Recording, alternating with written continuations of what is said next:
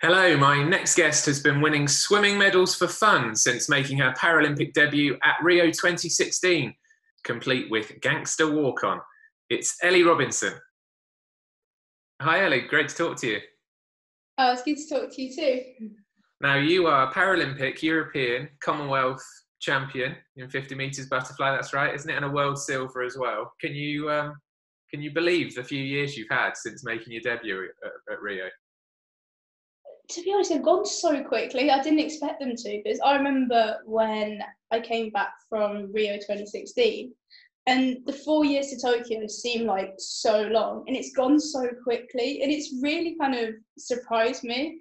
So yeah, and I think having one thing every year, you never really have time to let it soak in because you're just working for the next thing. But yeah, the one thing that's really surprised me is how quickly it's all gone. What was that Rio experience like in particular? Because that must have been pretty amazing for you. Because I was so young, and I think it was my second international competition, because my first was Europeans in the same year. I was still quite inexperienced. So for me, it was just this whole new world, and there were so many athletes with so many nationalities in one pool, and it was just the coolest thing to go to. And yeah, it was just, I think, where I did a lot of growing up was I became quite independent, because obviously you're living with teammates, but you still have to kind of look after yourself and everything. And I was just turned 15, so it was a proper kind of, well, if you didn't know how to make your bed, now you do. Making the bed in the Olympic Village or Paralympic Village is the bit you remember most. Yeah, and the kind of washing service as well. You put all your stuff in a little mesh bag and then you go and hand it in. I don't know why, but that's a really vivid memory of getting my clothes washed. And what was it like for you, particularly as a 15-year-old, to suddenly get out of the pool and probably a few hours later, I imagine, get messages or people saying to you, your walk on with the big jacket has become world famous. It's everywhere on social media and they're showing it on Channel 4. I remember it was after the medal ceremony, and one of the coaches was kind of walking me back to the pool. I think I was allowed to see my parents a little bit, just for a few minutes. And as we were walking up to the stands, he said, "Oh, you're #1 trending on Twitter." And I was like, no way. And it was so weird, because obviously I didn't plan to do anything with the coat or anything like that. It just sort of happened. And I remember I was on the last leg, and they were like, "Oh, so why do you do it?" And I was like, "Oh, my straps were too tight." And looking back at that, that just wasn't true. I was just so in the zone. I was just like, yeah.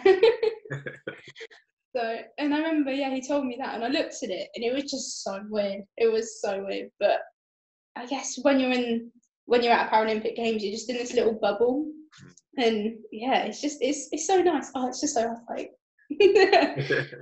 Is it true you were inspired by watching Ellie Simmons at 2012, London 2012?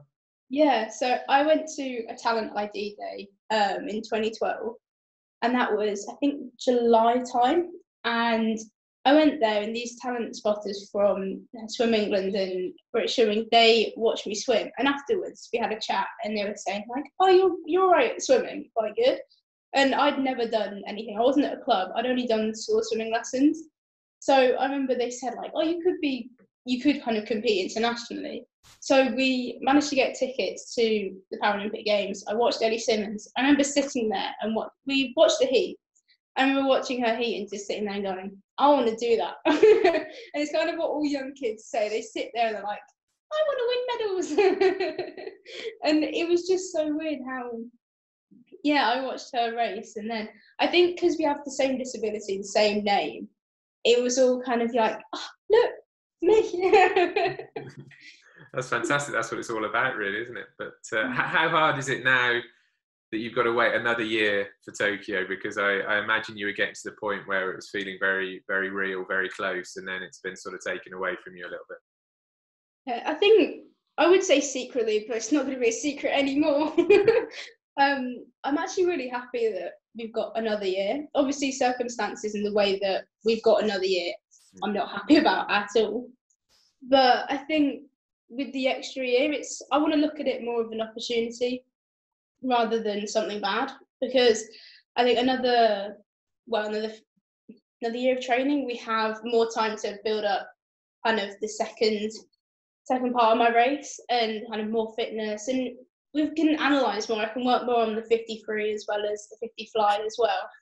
So for me, it's looking at it as a good thing. It means I can bank more training, and I can really kind of look at the nitty-gritty parts. Not that we weren't already, but I can go into even more depth, and I can start to kind of look at different events now. So I'm actually quite happy that I've got that extra year, because I think after Rio I found it quite difficult because I had GCSEs, and obviously I was at that age where I started to plateau as well. So I did find it quite hard in training. So having that extra year is kind of allowing me to redeem myself after 2017. And what kind of training are you able to do at the moment? I was speaking to Mallory Wegerman in the USA last week, and you mentioned some kind of gadget or bit of gym equipment where she can actually still practice her swimming stroke on dry land. Nice. It seemed to be some sort of bench that she can lie on and do some kind of stroke. But what are you actually able to do at the moment whilst in lockdown? So at the minute we're doing squad Zoom sessions. So every morning I'll either have a squad Zoom session or a one-on-one with my land coach. So, and then I do a fair bit of cycling, although I can't today because it's raining quite a lot. So cycling would be a bit of a tricky one today. But no, we do Zoom sessions, so one-on-one with my land coach, or we do kind of group ones with the squad, and that's really nice because obviously we can't see all of our swimming squad, but it's nice to be able to kind of have a bit, it's not contact, but be as close as we can without actually being next to each other.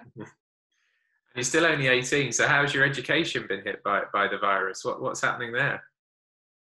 Whenever I explain my education, people always get really confused. So, so I did 2 A-levels last year, just to help balance with my swimming. I think if I'd done 3, it would have been a bit too much, and I think it would have been quite difficult to balance everything. So I did 2 last year, and this year I was doing an AS level just in the 1 year to kind of give me something to do. So it's not just swimming, but also for an extra qualification as well. But the school that I went to didn't do the AS level that I'm doing now, so I had to do it privately with a tutor, and then go through as an external candidate to sit the exams and everything. But obviously they've been cancelled, so I'm kind of waiting to see what they're doing with external candidates. So. And what subject were you waiting on? What subject were you due to be doing? Oh, so I'm doing Italian at the minute. Yeah. Okay. Well, we should have done this interview in Italian. Oh no, I would have struggled. I can answer questions on a book, but when she's not asking me questions like just in general, honestly, I would flake. Now, the other thing, I know you're a big fan of Formula One, so how much are you missing the Formula One and desperate for it to return?